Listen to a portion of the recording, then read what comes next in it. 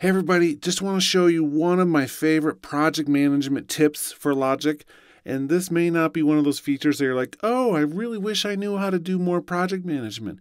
But once you see this, if you didn't know about this, I think it's really going to open your eyes to some really powerful ways to work with our various projects inside Logic.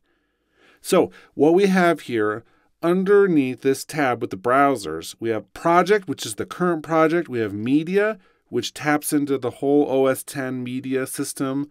And then we have all files.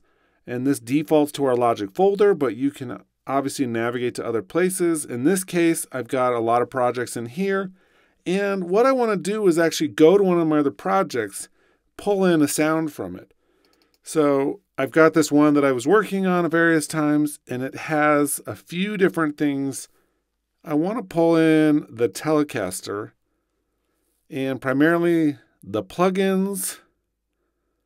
The rest of it we don't need to worry about right now. I don't want the actual file from there. I don't want the actual MIDI file. I just want to be able to have the instrument with the plugins. So I have that selected. We're now going to just click on Add, and it's going to add this instrument in.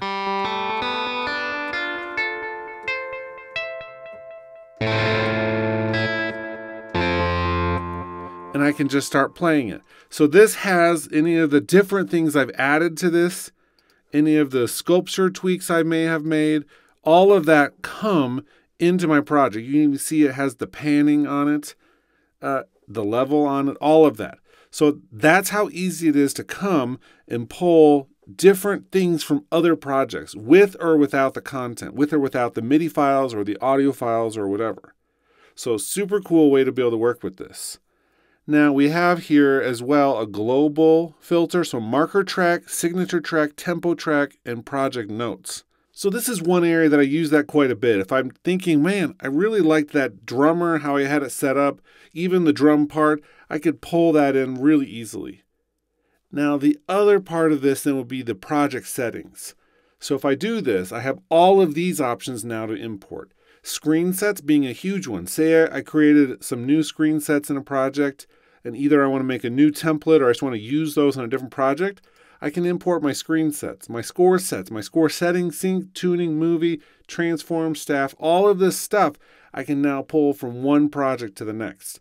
So every once in a while, what I'll end up doing is all the stuff that I kind of figured out new for a month, I'll go through and I think, you know what, I want to add that into some of my templates.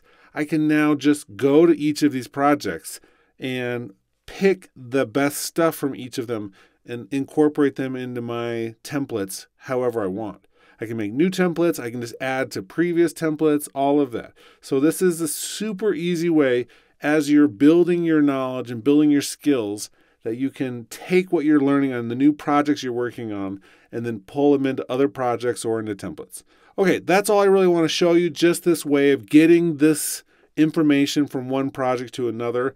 I think Logic has one of the more complex ways of doing preferences and settings, global preferences and project by project settings. And because it's a little bit more complex than many other apps, you have to have this little bit more sophisticated project collaboration tool where you can actually pull that in from one to the other. And so this is one of my favorite of all the different digital audio workstations. It's so easy and elegant, and it just works. But it has to be that way because of the other complexities which are there. Anyway, hope you're having a great week and hope you enjoyed this little tip, and I will see you soon.